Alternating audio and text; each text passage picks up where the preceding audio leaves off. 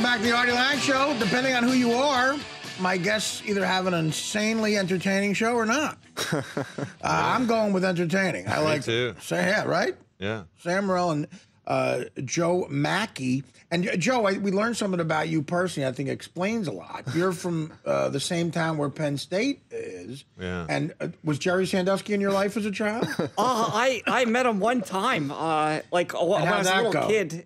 Oh, when you were a little kid, you met Jerry Sandusky. And now this is you now. That came out wrong. Edit that out. I met Jerry Sandusky as a little kid. No, and this is me at 30. My brother was a sports reporter, and he had a football day camp. And what a great reporter he was. He missed a really big story. He was a regular Woodward and Bernstein. Well, he had this football day camp, and we all thought he was the greatest guy ever. How savvy. Yeah. Dude, I worked at his camp. Reporter. Jeez. I worked at his camp every year. Did you really? Yeah, he did. He was recruited by Sandusky. Oh, my God. No. Never noticed a thing. No. In the NFL for 7 years, never saw a guy do steroids. This guy looked the other way. Just a perfect guy for the mafia. That's exactly who you want. What do you think of Michael Sam? What do you think about it? He hurt himself at the combine. He had a really bad combine. But it was predictable. I mean, we talked about this. I mean, at this point, was it bad enough to where if they drafted him now, it's obviously affirmative action or something? I don't know. It's obviously because he's gay. If they draft, was it that bad? No, but I think it's going to be a unique situation if anyone wants to take him in the third round. Like people were saying, he's a third-round draft pick. Yeah. Now, but you're saying that's not the case. Now he's a 5th to 7th round draft pick based on the times that he put up. You know, 4.91 in the 40 for a guy who's. I mean, again, I could do that. I mean, you had. Jadeveon Clowney ran a 4.47 unofficially. But he's a defensive end. He's defensive end. He's 6'6". He ran a 4.4, Clowney? Yeah. As a defensive end? Officially, it was a 4.53. But wow. And initially, the unofficial time was 4.47. Right. And he's 270 pounds and 6'6" and a half. This guy is This guy plays the same position as Jadeveon Clowney. Right, exactly. Yeah, but he's that much slower. 250 pounds, and he ran a 4.9. So he's not. And the drills that they had him do, because he is small, they made him do linebacker drills where he's dropping into zone drops and trying to, swivel his hips and get underneath balls and swiveling hips and getting underneath balls. That didn't sound. That sounded a from the Sandusky camera. He was swiveling his hips, getting under balls. Sam, you're a big basketball fan. Yeah, I'm big a basketball fan. Big Nick. Yeah. And you got this guy on the Nets. And here's like a dumb question. You go, you're a big basketball fan. What do you think about Jason Collins?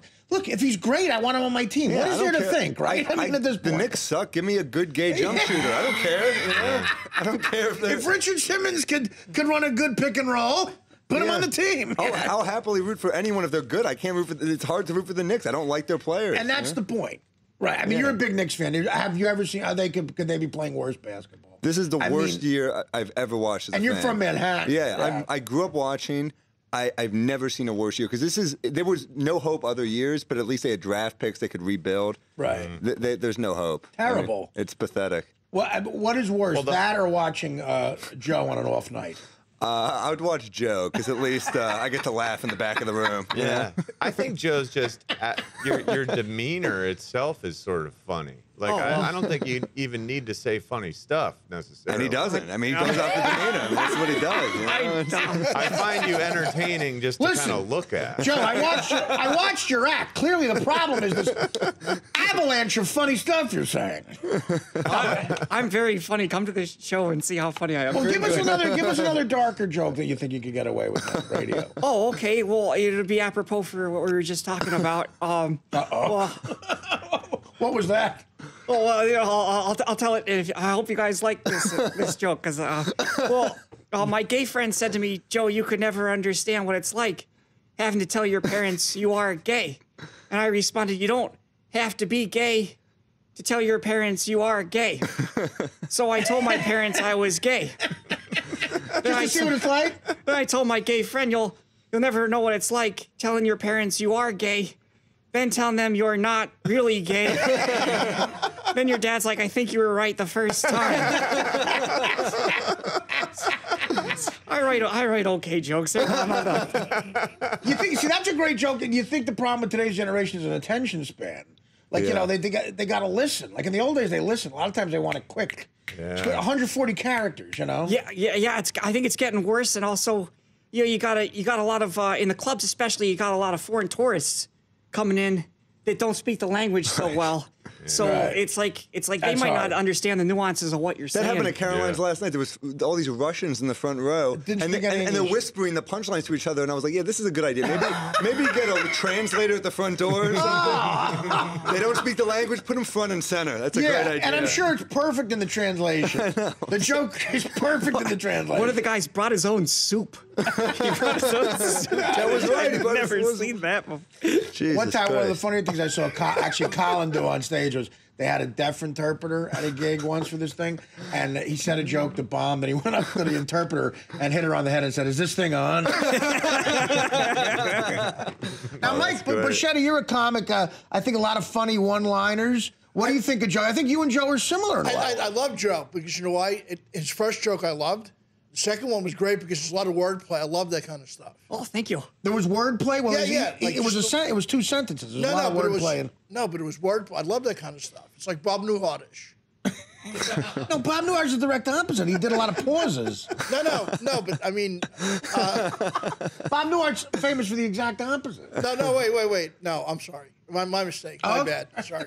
What do you think? Have you ever seen Mike's act, Joe? No, I haven't.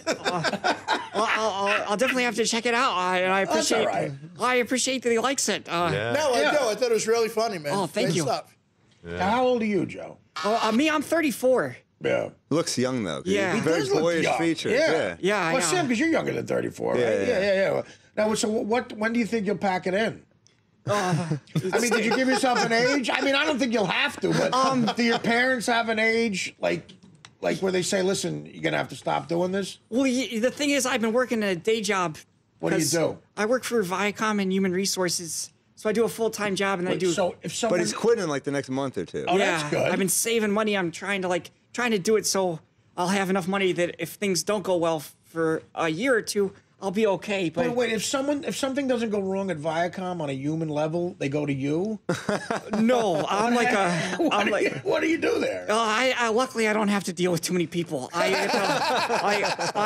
in charge of staff records. You're kind of like the guy who burns the building down in Office Space. That's not true. I don't know how those fires start. We got to take a break. We'll figure this out. The Artie Lange Show. Back after this. Welcome back. The Artie Lange Show. Sam Morril and Joe Machi. And so now, again, the show is every Wednesday, you said? Every Sunday at 9:30. Every Sunday at 9:30 at Yeah. Caroline's. Yeah. And it's just called the Sam and Joe Show. We put a lot of thought into that. Yeah. Lou Ferranda called us. He's like, I got a genius idea for you. The Sam and Joe Show. I was like, that's a good idea. I don't know if it's Perfect. genius. It's good. So you guys are basically MCs, and Yeah. you bring up guys. I would love to. Maybe I'll do one. It'd be I fun. love that. That'd be man. great. Yeah, it'd be good because I like you guys, and I think this will work out. I really want Joe to get out of that Viacom job. Oh, yeah. He's done. He's wrapping it up. I think. Are you wrapping it up? I hope they're not watching. I haven't Do told they them. know?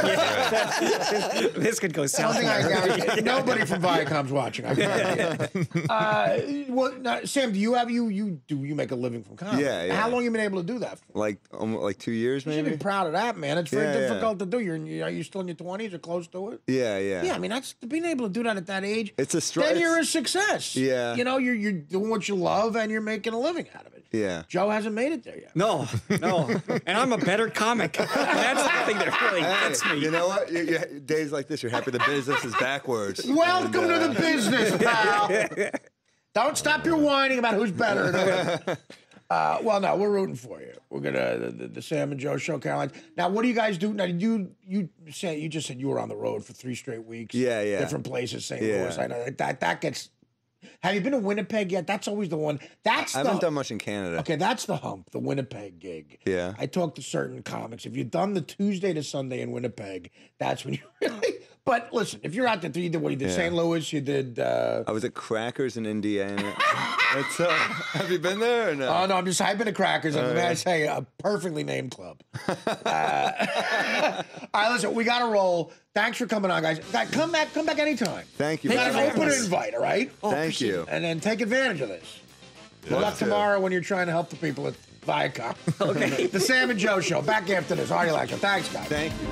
The Artie Lange Show. Weeknights on Audience. Only on DirecTV.